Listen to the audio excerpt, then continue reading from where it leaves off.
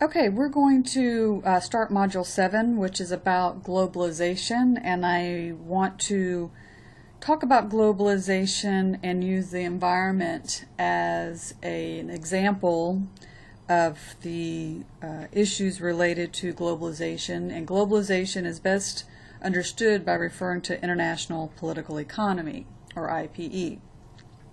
So if we think about environmental issues, they have become increasingly important in recent years, just like the pace of economic development and population growth has quickened. And all of this is going to test the nature or the limits of nature, and the environment and globalization are both going to speak to human rights.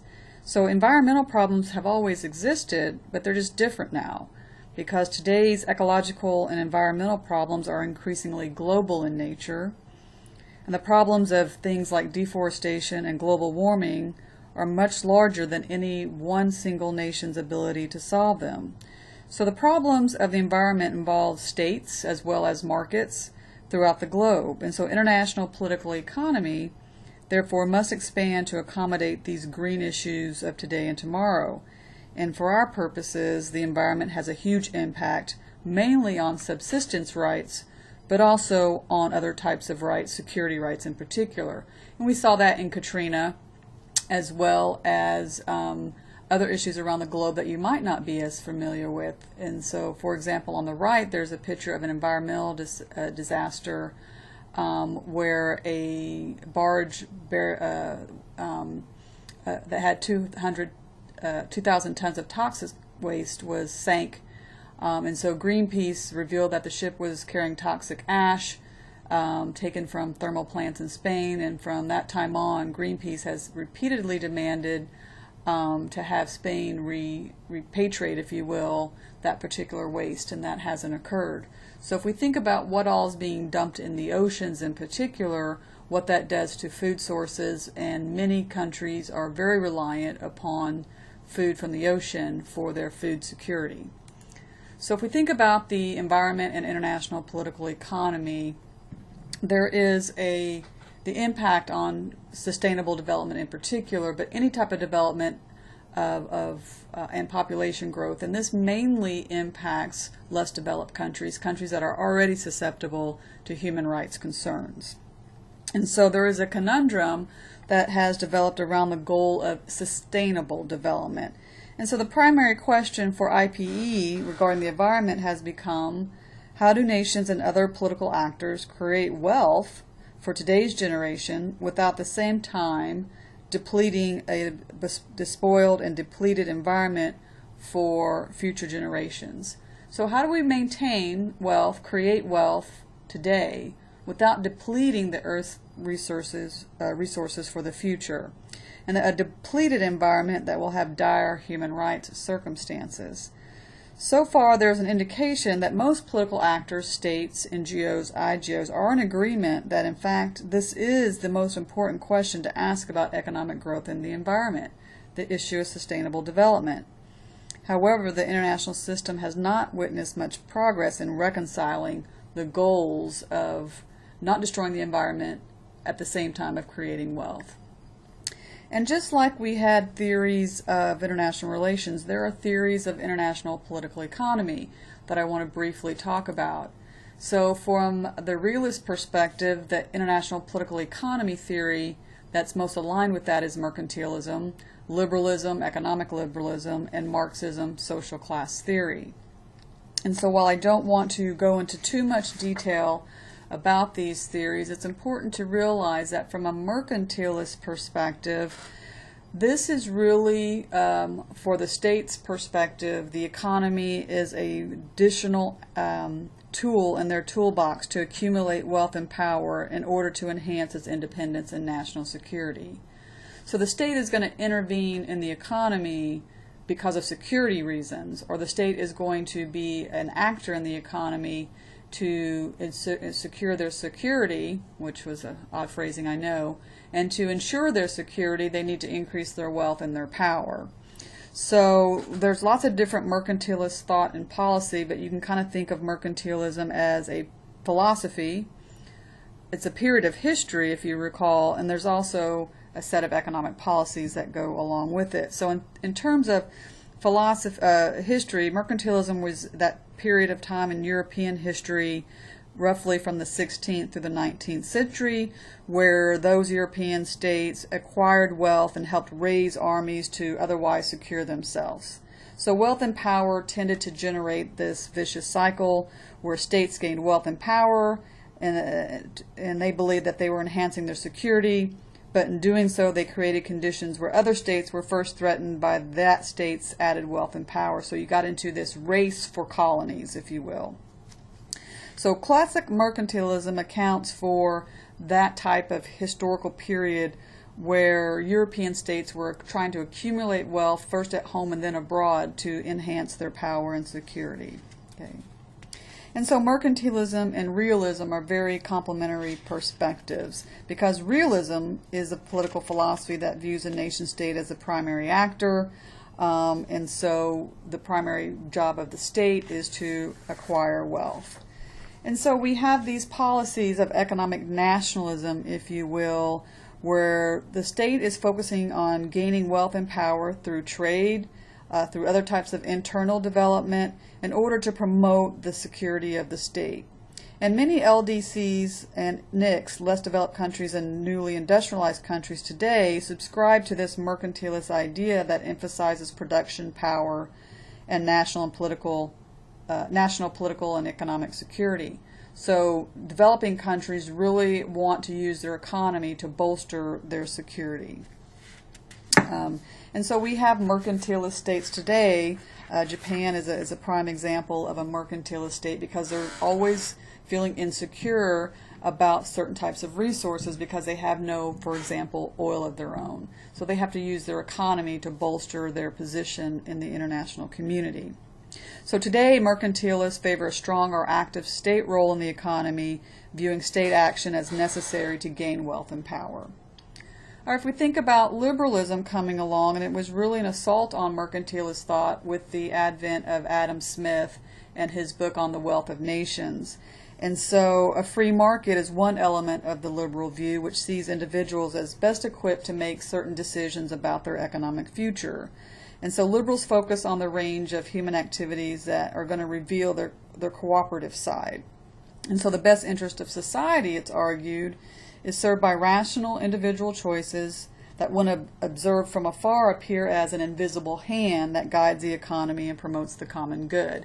And this is the writing of Adam Smith, and it's based on the principle of the freedom of the individual, and he comes up with the philosophy of the absolute advantage, which I have there for you on the screen. Well, David Ricardo comes along and extends this liberal perspective to international trade and says that instead of winners and losers, there's a positive sum game, and where all players can win. So we're all going to have benefits from trade, for example. So liberals don't just fear the state intervention, they're suspicious of power generally, including excessive concentrations of power in the market. So from the liberal perspective, they want less government intervention in the economy. Okay, so they think the free market is going to provide benefits for all, and all boats will rise, for example, as opposed to the mercantilist realist perspective of winners and losers. And then, of course, we have Marxism, and Marx understood history as this dynamic process. This is also referred to as structuralist perspective or social class theory. And so Marx argued that capitalism evolved to overcome feudalism, and this in turn would be overcome by socialism and eventually communism. So Marx sees the economy as a class struggle between the bourgeois class, the owners, and then the proletariat, who is the wage laborer, who lacks any power and don't own the means of production anymore. And he sees this as an exploitation, and you can start to see how this is going to have a human rights component. So Marx saw capitalism as a form of the economy that's going to go into a crisis mode at some point because of unevenness due to competition. Capitalism is going to become more unstable, and the proletariat are going to become even more alienated from their work, and this is going to produce a revolution in the crisis of capitalism. And capitalism, therefore, contains the seeds of its own demise in the form of private ownership of capital, of wage labor, and competition that Marx sees as destructive. So in terms of competition, if we think about mercantilists view competition as a zero-sum battle, winners and losers. Adam Smith and economic liberals believe competition prevents any one class or group becoming too powerful or too weak, that it's really all boats will rise again. Marx believes all parties lose due to this competition, and he argues that competition drives down the wages of workers, which decreases their ability to purchase as many goods as before, and this is going to hurt business. And so you can start to see in this very Marxist socialist view the concerns of the workers, and this is where we get that split in the human rights field, with individuals from socialist, communist backgrounds more concerned about these issues of subsistence as opposed to political rights. So if we think about these particular views, well, the revolution, of course, didn't occur, but what you have is Lenin coming along, who makes an argument that the revolution didn't occur because the capitalists used their money to invest abroad in these colonies, and so you have international concerns between the North and the South, the haves and the have-nots. And that evolved into what's called world systems theory, where capitalism of the world, where the capital-rich industrial core states dominate the world system, and you have these exploited smaller states in the periphery and semi-periphery. And it's these smaller states that are weaker, the less developed countries, that bear the brunt of much of the subsistence rights violations that we see. So if we look at the environment and how this is going to impact human rights, from a mercantilist perspective, you have competition for the resources. And so whether it's oil or water or whatever other resource we don't know exists yet, mercantilists believe you have to find some monopoly on that particular resource because it's a component of national interests and security. Liberals think the market is going to take care of the process or the use of resources, and those resources are going to be redistributed based on the market. And it might be that the hegemon steps in to try and lay down some rules for the international community to adhere to when it comes to resources. And for liberals, the best way to deal with issues like clean air, like environmental issues, is simply to privatize, because people care more about things if there's ownership involved. And then structuralists or Marxists are going to believe that there's always going to be this strain or tension between economic development and sustainable development, because in the past, and history has shown, that the first world, the developed world, developed first, and now they're expecting those individuals in developing countries to develop at the same rate without destroying the environment like the people did in the first world. So there's an environmental regime just like there is a human rights regime, and so the same types of organizations that are dealing with human rights also deal with issues of the environment. So you have the UN, instead of the Human Rights Program, they have an environmental program. You have international economic institutions that deal with the environment. You also have NGOs such as Greenpeace, and there's a whole lot of NGOs. But we also have multinational corporations that are at play when it comes to the environment. All right. Well, there's a concept in the international environmental world called the global commons. And we should take a few minutes to think about what the environment is. It is basically a common area for all of us. But the problems become that we all use it, but none of us are directly responsible for the environment. The dilemma then comes, is there going to be enough resources to sustain the growing levels of population? So we have the twin problems of a growing population and a depletion of scarce resources. So Thomas Malthus came along and made an argument that population grows geometrically, whereas food production grows arithmetically. And if you do the math, the prediction was that famine and disease was going to become commonplace and lead to social and political unrest. because at some point you reach a point of crisis where the population outstrips the amount of resources that are available. So how do you overcome this problem? Well, for Malthus, wars and natural disasters will take care of some of the population for you. But that's not very good social policy. We can't just expect to kill off people because we don't have enough resources. So the historical record tells us that the population is going to continue to grow. But this particular issue assumes lack of innovation. There's been revolutions in farming techniques and technology. In reality, what we have is food production has outgrown population. So it's really not food production that's the problem, but rather food distribution. But there's still some concern, not about population growth in general, but the distribution of growth. So for example, in Europe, there's a zero growth in population. It's just maintaining and even decreasing. It's in the developed world that you have growth approaching 5% in terms of population. And so this leads to concerns about what is called the tragedy of the commons.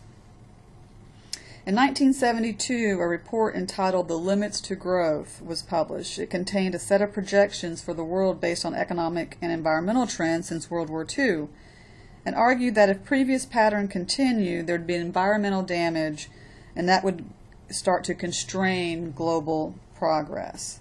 And so we have what is called the tragedy of commons, which was coined by Garrett Hardin. And he uses the term tragedy of the commons to illustrate that people act in the short term for selfish gain. So one way to think of this definition of the tragedy of the commons is to think of that the Earth's stock of resources is limited. There's finite sources of things such as oil that can be used up. Living resources such as forests and fish runs that can be overused and depleted. For the most part, the environment is a collective good, one that is shared by everyone but owned by no one. So the tragedy of the commons explains how and why communal goods are overused or depleted.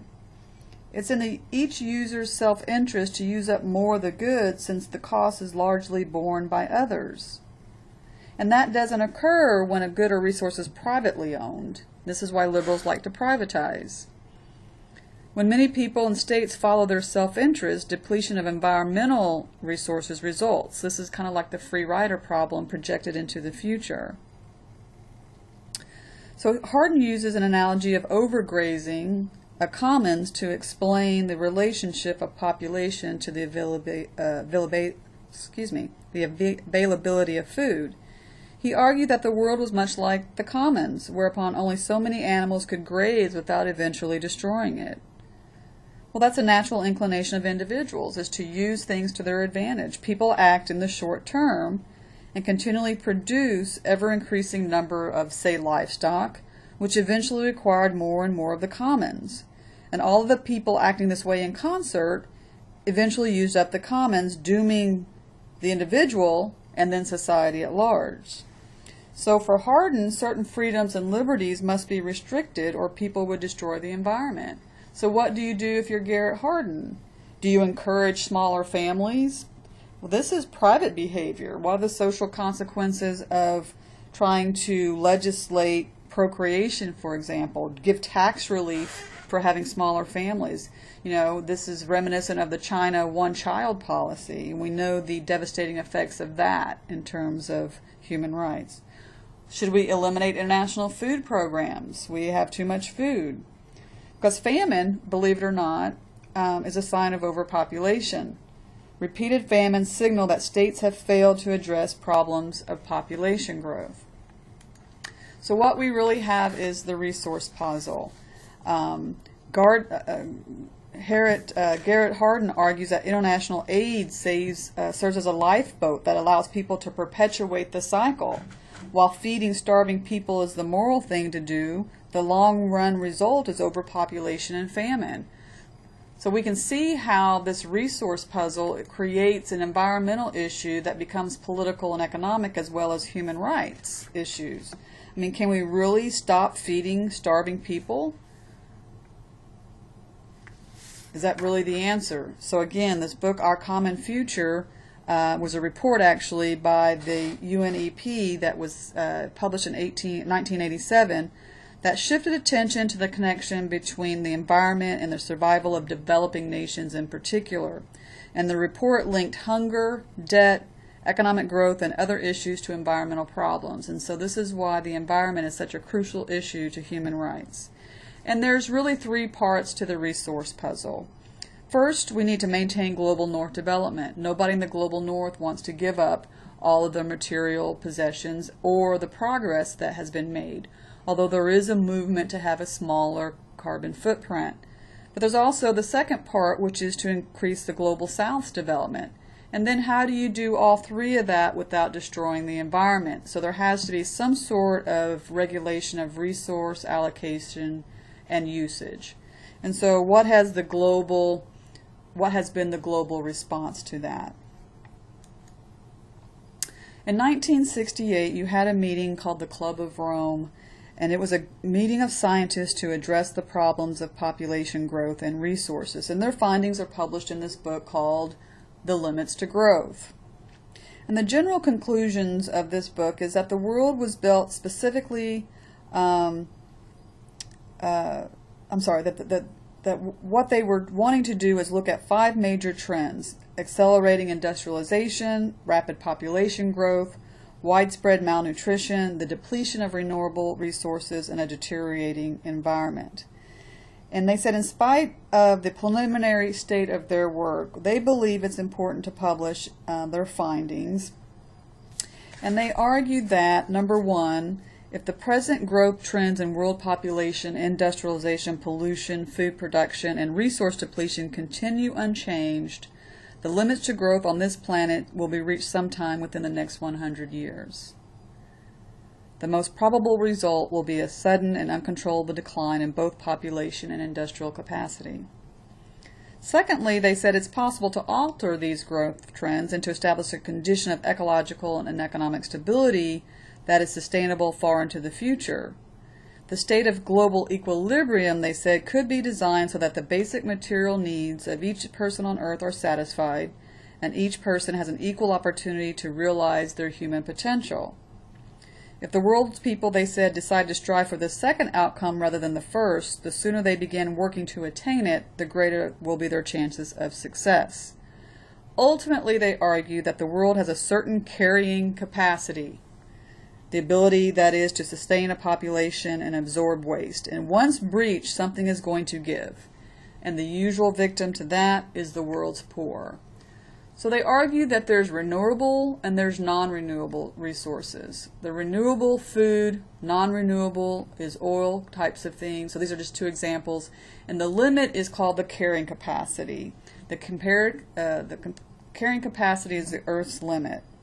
And so they argued once again that if this isn't done, the carrying capacity is going to be reached, and the victims of that are going to be the world's poor. So we have 2 competing visions about what to do. You have the neo-traditionalists, those individuals such as those who, Garrett Hardin, and these groups tend to accept a fatalistic view that people are constrained by natural forces and limits, and people need to adjust to the limits of growth. So they're arguing if we don't stop our behavior, we're going to be limited. Modernists, on the other hand, have faith in people's ability to overcome, more along the lines of necessity is the mother of invention, that people have the intellectual and technical capacity to overcome challenges presented by human and economic growth. So modernist assumptions are that the global population is going to level off. After all, we already see negative population growth in many areas of the world, that wealth and fertility are inversely related. So you tend to have a smaller population, particularly as women's roles change with industrialization. The more educated women are, the less number of children they're likely to have. And many of the previously predicted limitations have been overcome by innovation. So societies have been able to increase food production through technology or genetically modified food. Energy sources, people argue, are they really that scarce? What if fossil fuels are depleted? Is there other ways to find sources of energy? Is global warming really a problem? These are the types of questions that modernists are asking. And problems tend to be a function of bad public policies, they argue. And one of the things to do is try to figure out how to overcome the free rider problem in the international arena. So who should pay for clean air? Who should pay for water? So if we start to look at the major areas of concern, if you think about when we're talking about the earth, pollution, deforestation, desertification, biodiversity. And deforestation is an example of the classic tragedy of the commons. Tropical rainforests occupy only half the surface of the earth that they did 50 years ago. And much concern about deforestation is centered on LDCs. LDCs wish to defect from cooperative solution efforts since they would bear much of the cost and gain from their participation. And so we are desperately trying to educate individuals in less developed countries about the necessity of maintaining the rainforest for the future. And so you have people concerned working through NGOs and other international organizations to deal with the issues of deforestation. When it comes to the air, we have the issues of global warming. Scientists fear that global warming will cause decreased rainfall and droughts that will threaten international food security. There's also a fear of sea level rising, damaging water ground supplies, covering many island nations, and producing a large number of refugees. And we've already talked about the problems of refugees. On the other hand, you have skeptics of global warming, and it's been argued that the resources required to combat global warming would be better spent addressing issues such as HIV/AIDS, ensuring access to safe drinking water, and continuing economic development. And then when it comes to the water, we have the issues of ocean dumping, particularly the issues of nuclear waste dumping. And the ocean is, again, a classical communal good, and ocean dumping illustrates the tragedy of the commons. And there are many other sources of waste that ends up in the world's oceans. And so this, again, is a human rights issue because of so many societies and peoples that are dependent upon food sources that come from the ocean. I want to just concentrate for the rest of this on this issue of nuclear weapons and the environmental impact of nuclear dumping. I grew up in the nuclear era on a military base, and so I was always afraid of dying in a nuclear holocaust. But beyond that, we practiced the art of duck and cover. And so this is a cartoon that talks about how to survive, if you will, a nuclear attack. I won't show you this video, but if you Google duck and cover, you can see Bert the duck who is walking along and learning to duck and cover as a practice. This eventually evolved into the tornado drills that many young children have today. So I'll let you enjoy that at your own leisure. All right. But the nuclear testing started, of course, during World War II and at the end of World War II, and the Bikini Atoll is where a lot of this testing took place. And so atomic bomb tests were done in 1946. This is referred to as Operation Crossroads. And the two famous ones are the Abel and Baker test. And so this is a video that shows that, perhaps. Let me get back so that I can get it on this slide so that you can see it. Okay.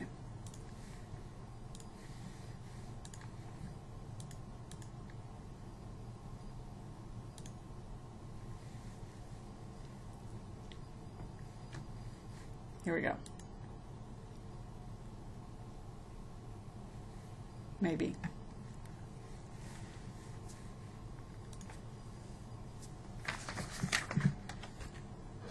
All right, here we go.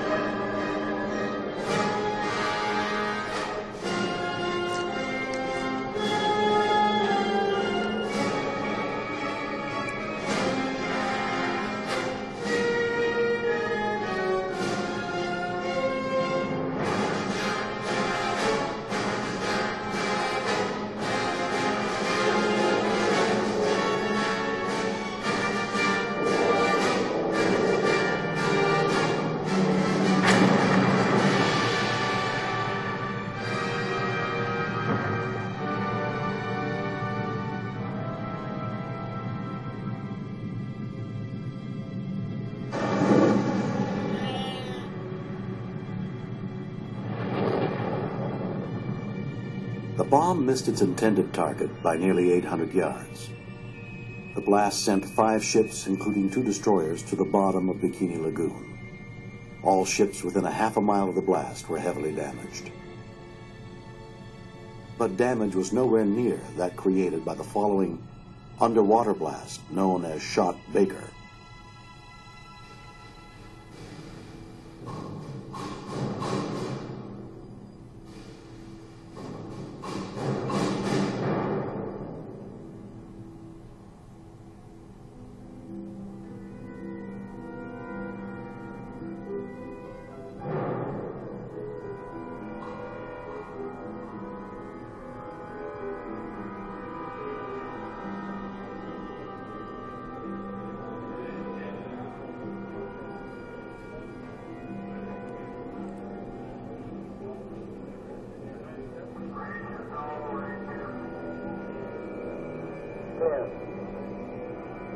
Five, four, three, two, one, fire.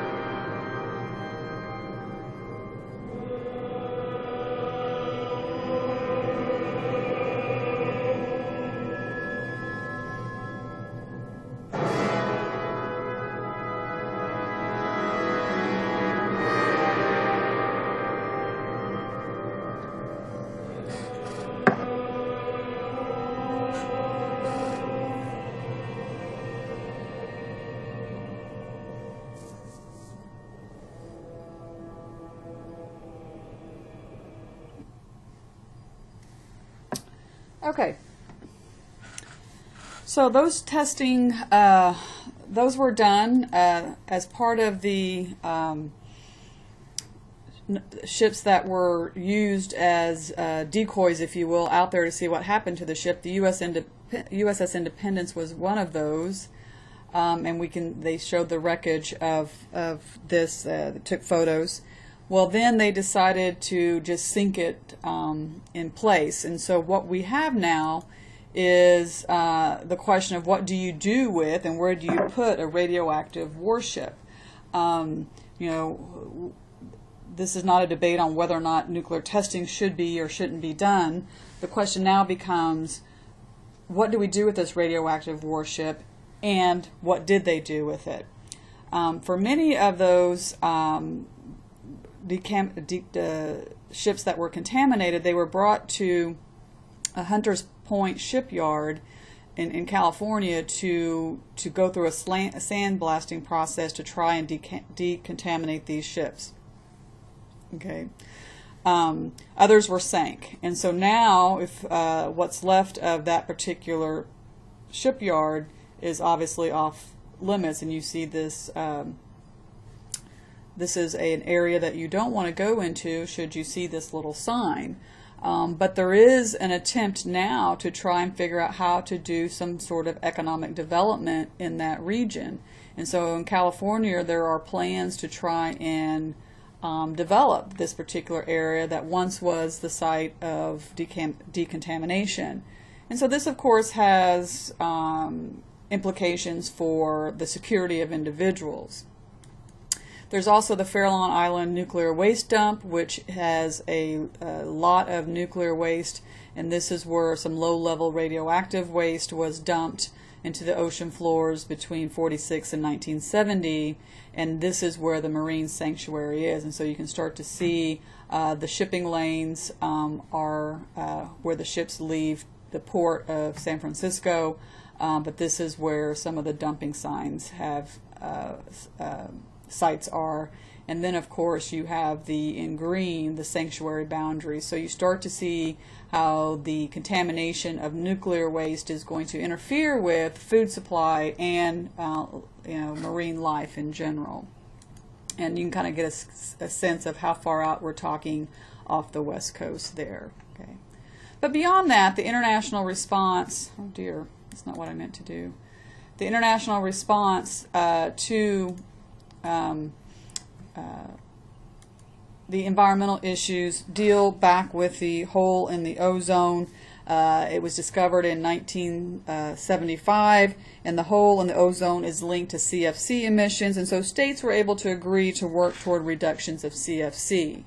In 1987, you had the book again called Our Common Future. In 1987 to 88, you had the Montreal Protocol that dealt with the hole in the ozone. In 1992, you had what's called the Earth Summit in Rio, and this was where states got together and there was a general agreement on the principle that climate change was and should be a concern for humanity, and humans played a role in the depletion of the ozone. And so this is where we start to see the idea of sustainable development occur. Then you had the Kyoto Protocol in 1997, and this really starts to show the divisions between the global north and global south, where the global north and the global south had what are called common but differentiated responsibilities. And this is where China and other less developed countries refused to even a weak opt-in measure for participation, because LDCs believed that they should be excluded because they were still emitting less than the global north, particularly the United States and the Soviet Union at the time. It was necessary for economic development. How would they catch up if they weren't allowed to emit like the global north had emitted? And they needed help from industrialized countries. The U.S. wanted reductions. They wanted to propose cuts in reductions. They wanted a treaty to be market-based, the privatization, if you will, of emission credits. And they wanted meaningful participation by LDCs. So the treaty was agreed upon where there would be reductions in global north emissions. There was a market-based approach. However, the LDCs balked on meaningful participation, and this really killed the deal for the U.S. when common but differentiated responsibilities became part of the plan. From the LDC's perspective, one official said, "Very many of us are struggling to attain a decent standard of living for our peoples, and yet we are constantly told that we must share in the effort to reduce emissions so that industrialized countries can continue to enjoy the benefits of their wasteful lifestyle." The U.S. Congress, this is in the 1990s, Newt Gingrich was the speaker, said, "I find it profoundly wrong that approximately 134 countries were allowed to vote on a treaty by which they will never be bound." So you can see the difference between the developing countries, and at least that of the United States. And the result was the Clinton administration did not send the treaty to Congress for a vote. And the United States is still not a party to the Kyoto Protocol. And in fact, the U.S. withdraws. And so you see in 2001, George Bush removes the United States from the Kyoto Protocol. Then, of course, we have The Inconvenient Truth. That was the documentary by Al Gore. So what are these solutions as we start to wrap up here? Should we limit population growth? There is no conclusive evidence that overpopulation itself is a global problem. Reduced numbers of people in a society does not necessarily mean that consumption of fewer resources is going to occur. Okay. What about new technology and the environmental regime? Technology can provide more environmentally sound production processes, but it's often difficult to acquire, and is often not appropriate for developing nations' stage of development. So we have to move beyond the nation state, and international organizations and regimes are important. Some new global institutions should be created to deal with some of these issues, because regimes appear to be effective in dealing with some issues like human rights, but maybe not some others. What about privatizing, eco-politics, green IPE? Some global environmental problems may be addressed by establishing property rights to consumer goods or communal goods, allowing markets to be created for pollution rights. And this may be one way to address the tragedy of the commons. There's also some new visions. New social values and norms might lead to a green IPE. Some Christian communities, for example, emphasize the value of stewardship and trusteeship over the earth and its resources. But many people are relying upon sustainable development. This goal is hard to precisely define and needs to be brought into the forefront of both issues of environment and human rights. Some argue that the lack of political support will make this goal unattainable. Many believe that the environmental problems are more likely to be solved at the local level than at the international level by international organizations. So that's where we'll stop this particular lecture, and then I have another lecture about the issue of food in particular and how it's related to human rights.